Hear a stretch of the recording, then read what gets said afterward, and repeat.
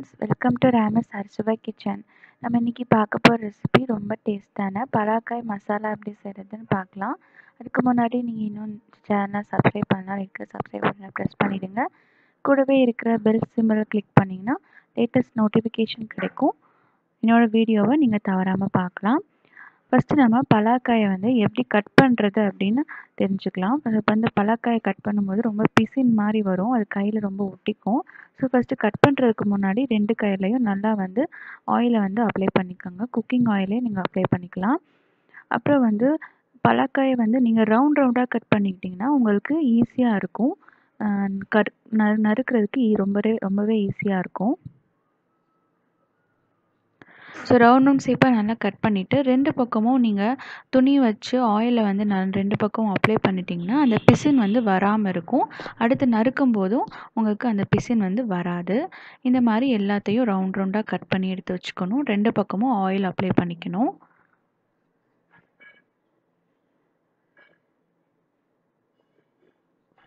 அதுக்கு பிறகு அந்த ரவுண்டை கட் பண்ணிக்கிறத குறுக்கா கட் பண்ணிவிட்டு அந்த நடுவில் ஒரு கட்டையாட்டம் இருக்கும், அந்த இதை கட்டையை எடுத்துடணும். அதை சாப்பிடக்கூடாது. ஸோ அந்த கட்டை மாட்டம் இருக்குது பார்த்தீங்களா, அதை கட் பண்ணி நம்ம எடுத்துடலாம்.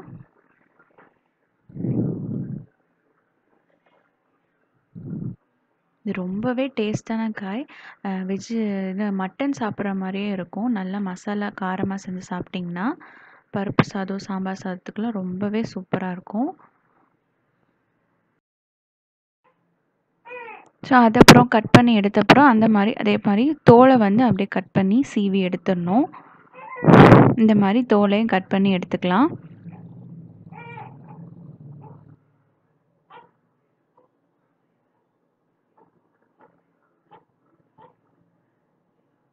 ஸோ இந்த மாதிரி கட் பண்ணி எடுத்தாச்சு. இதை நம்ம நறுக்கிட்டு அரிசி கழுவுன தண்ணியில் நீங்கள் நறுக்கி போட்டிங்கன்னா உங்களுக்கு அந்த காய் கருப்பாகாமல் இருக்கும். வேக வச்சு எடுக்கும் போது உங்களுக்கு கருப்பாகாமல் இருக்கும் காய். அதனால் அரிசி கழுவுன தண்ணியில் நம்ம அந்த காயை போட்டுடலாம். இது ஃபஸ்ட் டைம் அரிசி கழுவுன தண்ணி. ஸோ அந்த தண்ணியில் இதை போட்டு வச்சுக்கோங்க. அப்படியே நறுக்கி இதில் போட்டு வச்சுக்கிட்டிங்கன்னா உங்களுக்கு கருப்பாகாமல் இருக்கும். இதே மாதிரி எல்லா காயும் நம்ம நறுக்கி அரிசி கழுவின தண்ணியில் போட்டுடலாம்.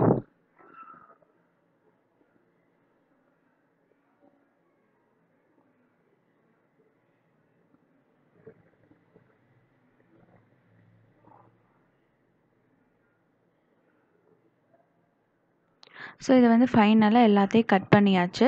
இது 2வது தடவை அரிசி கழுவின தண்ணியை நம்ம கொஞ்சம் தண்ணி ஊற்றிட்டு குக்கரில் ஒரு 2 விசில் விட்டுட்டிங்கன்னா நல்லாவே வெந்துடும். ஏன்னா இது வேகிறதுக்கு கொஞ்சம் டைம் எடுக்கும். ஸோ அதனால் குக்கரில் போட்டு கொஞ்சம் உப்பு சேர்த்து நல்லா வேக வச்சு எடுத்துக்கோங்க. இப்போ பார்த்திங்கன்னா வெள்ளையாக இருக்குது, கருப்பாகாமல் இருக்குது. இது மசாலா அரைக்க தேவையான பொருட்கள் பார்த்திங்கன்னா பூண்டு, முந்திரி பருப்பு, வத்தல், கொஞ்சோண்டு தேங்காய், சீரகம், சோம்பு, இவ்வளோ தான் தேவையான பொருட்கள். இப்போ பார்த்திங்கன்னா தேவையான பொருட்கள் நம்ம எடுத்து வச்சிட்டோம். இதில் ஒரு வெங்காயம், பெரிய வெங்காயம் நறுக்கி வச்சுக்கோங்க. அப்புறம் ஒரு மீடியம் சைஸ் தக்காளி எடுத்துக்கோங்க. ஒரு தக்காளி போதும். பலாக்காய் சின்னதாக இருக்கிறனால ஒரு தக்காளி போதும். அதனால் ரொம்ப புளிப்பு வந்துடும். ஸோ இதெல்லாம் எடுத்து வச்சுக்கோங்க. அந்த மசாலாவை நம்ம நல்லா மைய அரைச்சி எடுத்து வச்சுக்கலாம். இந்த மாதிரி நல்லா அரைச்சி எடுத்து வச்சுக்கோங்க. அப்புறம் ஒரு கடாயில் ஒரு 3 டீஸ்பூன் அளவுக்கு குக்கிங் ஆயில் சேர்த்துக்கோங்க. ஆயில் நல்லா சூடான பிறகு கடுகு உளுந்த பருப்பு ஒரு 1/2 டீஸ்பூன் சேர்த்துக்கலாம்.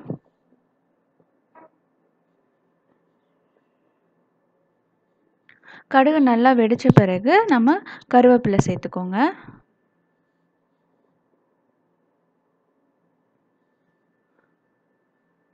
அதுக்கு பிறகு நம்ம வெட்டி வச்சிருக்கிற வெங்காயம் அதையும் சேர்த்துட்டு வெங்காயம் நல்லா பொன்னிறம் மாற வரைக்கும் நல்லா வதக்கணும். வதக்கின பிறகு தக்காளியை நம்ம கட் பண்ணி சேர்த்துக்கலாம்.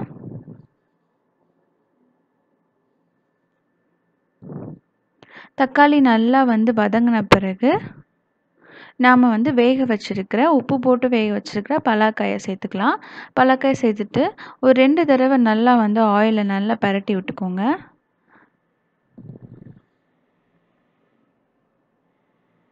பார்த்திங்கன்னா நல்லா பரட்டி விட்டாச்சு. இப்போ நம்ம அரைச்செடுத்த விழுதை சேர்த்துக்கலாம். இப்போ வந்து நமக்கு காய் வந்து ஏற்கனவே வெந்ததுனால, நீங்க மசாலா வேகுறதுக்கு அளவுக்கு மட்டும் தண்ணி ஊத்துனா போதும். ஒரு 1/2 டம்ளர் தண்ணி மட்டும் ஊத்துனா போதும். இல்லைன்னா காய் வந்து குழஞ்சு போயிடும்.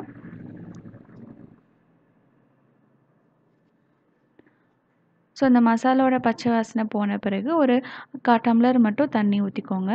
தண்ணி ஊற்றி உப்பு வேணும்னா இன்னும் கொஞ்சம் உப்பு சேர்த்து வேக வச்சுக்கலாம். வந்து மஞ்சள் தூள் வந்து போடுறதுக்கு மறந்தாச்சு. ஸோ வந்து ஃபைனலாக நான் மஞ்சள் தூள் போட்டுக்கிறேன். உங்களுக்கு வேணால் நீங்கள் வதக்கும் போதே மஞ்சள் தூள் போட்டு வதக்கிக்கலாம்.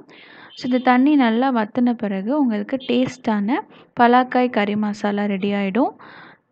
இந்த ரெசிபி கண்டிப்பாக ட்ரை பண்ணி பாருங்கள். இந்த வீடியோ உங்களுக்கு பிடிச்சிருந்துச்சுன்னா சேனலை மறக்காமல் சப்ஸ்கிரைப் பண்ணுங்கள். லைக் பண்ணுங்கள், கமெண்ட் பண்ணுங்கள், ஷேர் பண்ணுங்கள். தேங்க்யூ ஃபார் வாட்சிங்.